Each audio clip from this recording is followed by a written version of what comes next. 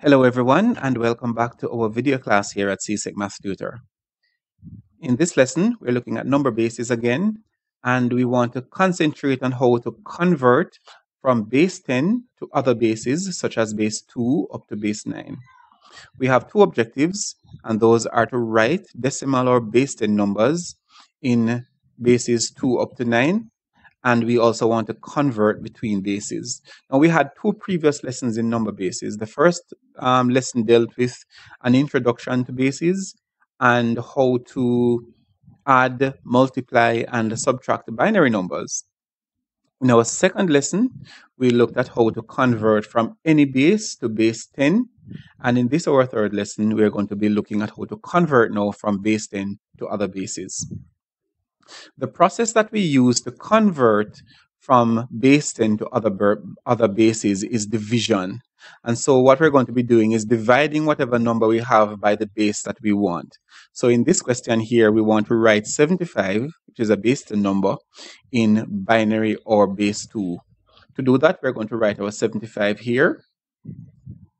And you would want to set up a table like this. It makes it easier and keeps your work neat. And since we want it in base 2, we're going to use divide by 2. So we're going to write 2 here.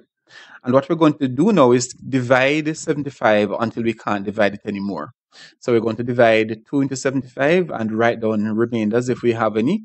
So 2 into 75, we know that that is 37. And there is one remainder. 2 times 37 is 74. Plus 1 makes 75. Now we're going to divide again. We keep dividing until we can't divide anymore. So 37 divided by 2 gives us 18. 2 18s make 36, which means that there's a remainder of 1. We go 2 again. Divide into 18, that's 9. There's no remainder this time. We go again. 2 into 9 goes 4 times. 2 4 is 8. Leaves 1 remainder. 2 into 4 goes 2 times. 2 2 is 4. No remainder. 2 into 2 goes 1 time, no remainder.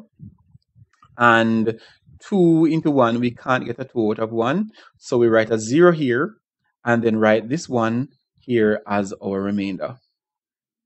So this is a process by which we convert a base 10 number to another base, such as base 2, 3, 4, 5, 6, 7, 8, 9.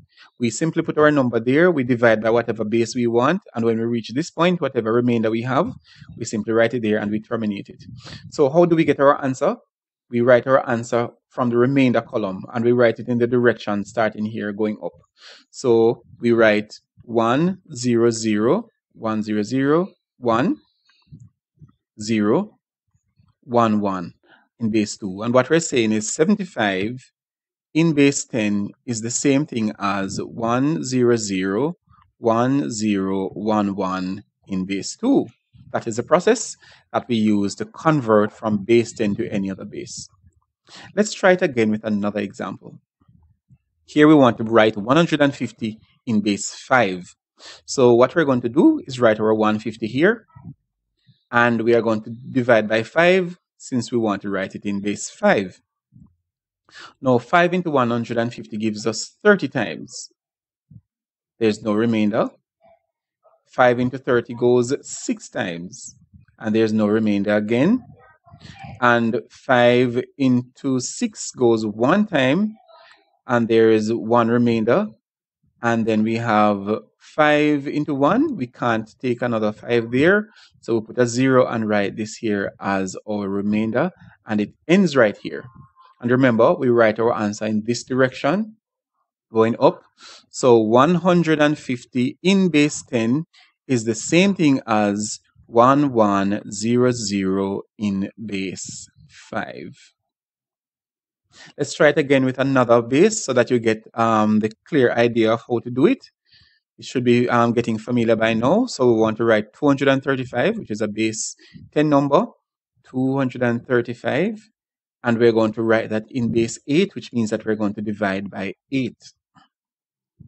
Now, dividing 8 into 235, 8 into 23 here gives us 2.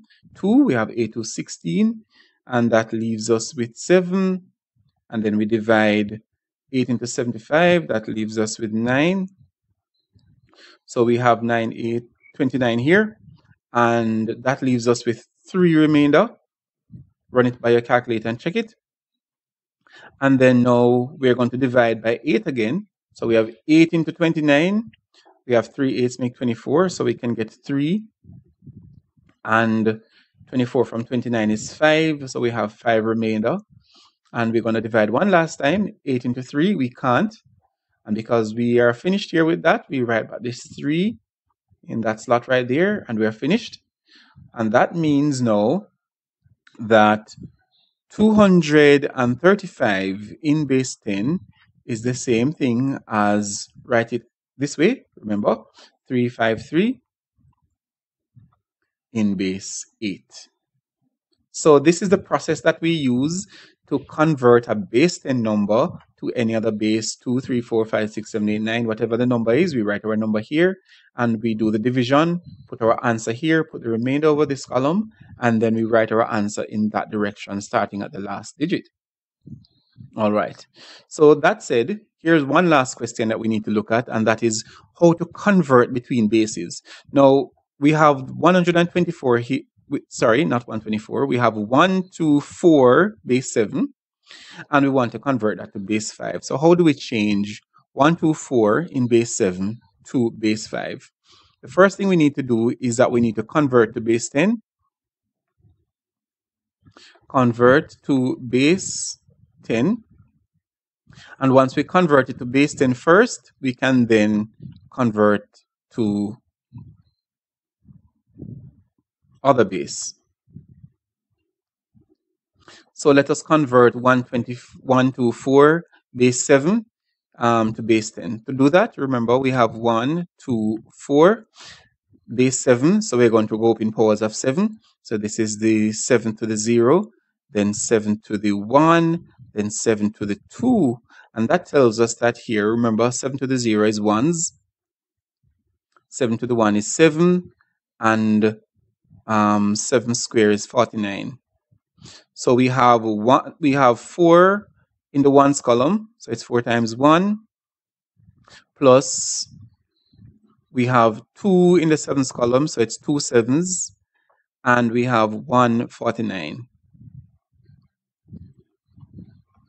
Let me just erase this and write it in a different way.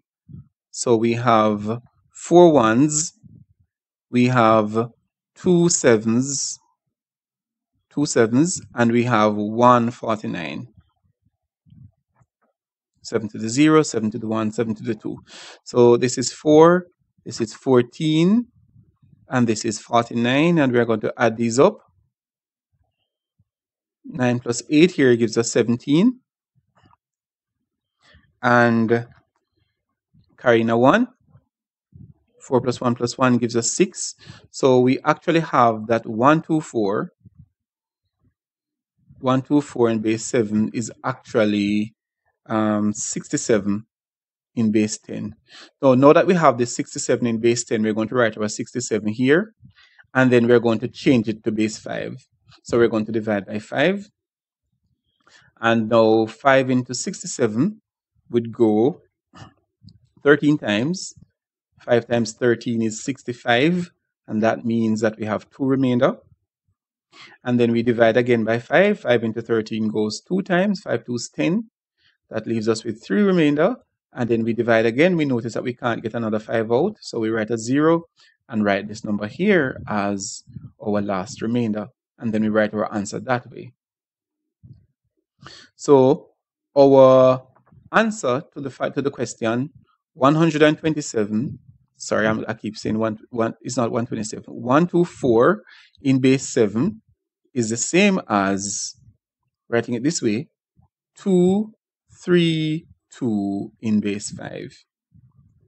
So this is how we convert between other bases, from one base to another base. So we have a number in base 7. We want to write it in base 5. This is how we do it.